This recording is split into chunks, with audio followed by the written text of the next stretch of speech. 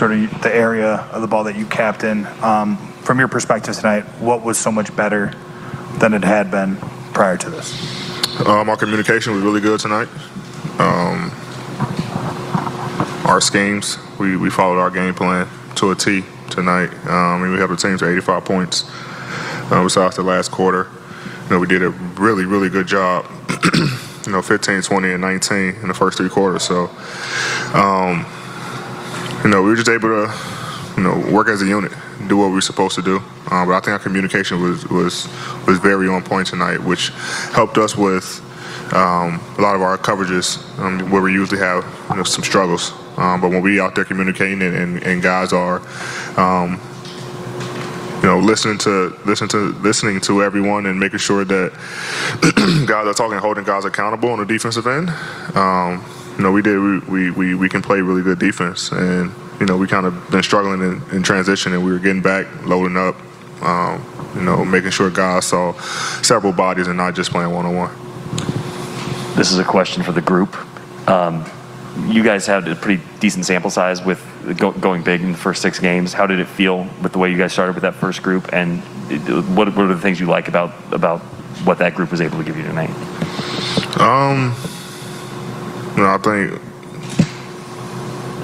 getting me on the perimeter, another lob threat with DJ and Dwight.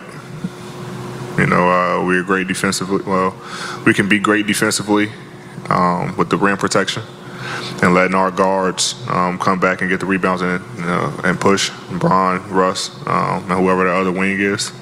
So it's some good components to us playing big. But there's also good components of us playing, small when I'm at the 5. So we just take it game by game. And obviously there's a matchup where they don't have a real dominant, post presence or a guy who's really dominant on the offensive boards. So we want to look at that small lineup when I'm at the 5. But it can change game by game. Dave, I'm sorry. Yeah, also a question for the group. Rockets were competitive or trying to claw back in the fourth quarter. Is there any mention of what happened earlier this week in Oklahoma during that time, or did that need to be said? Was it just understood? Did that affect any way you tried to approach that last quarter of closing this out?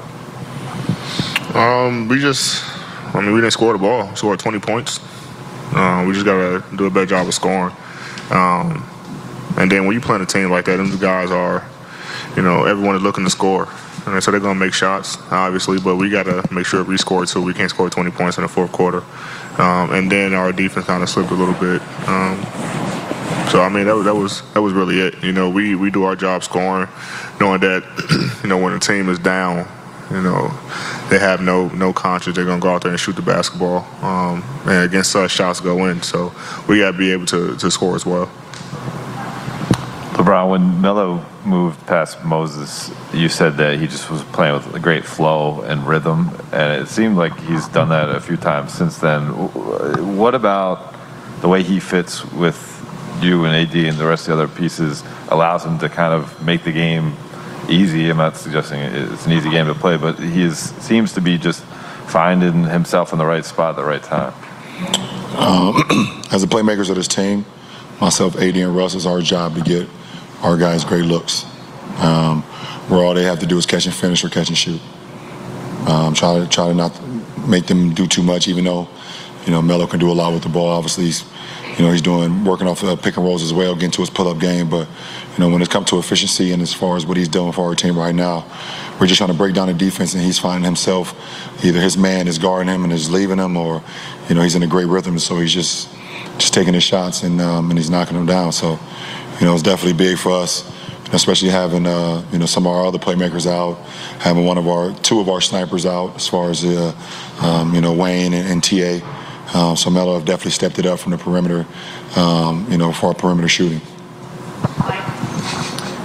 LeBron, I'm sure you've sacrificed quite a bit on the food, sort of sweet standpoint, and I just wondered, how much candy do you allot yourself on a night like tonight? Can you go into the pumpkins of the kids? How does that work? No, I don't even cross it. It's probably a lot of candy in the household right now. Just probably for my daughter. My boys aren't candy kids. They used to be, but I got grown men in my house now, so they don't really eat a bunch of candy. So it's probably just my daughter, and she can have it whatever she wants, obviously, but I'll stay away from it. Hey, LeBron, at age 36, do you sometimes surprise yourself with what you're able to do, like that backwards two-handed slam dunk? And then also, did tonight just feel like Lakers basketball, like more fun than it's felt so far this season? No, I don't surprise myself because I know how much work I put into my craft and my body and preparing myself for the game. So I'm able to go out and do some things that other people are still questioning how I'm able to still do.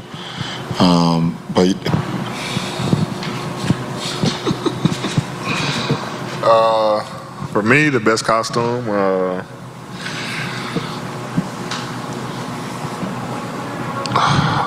don't remember all the costumes.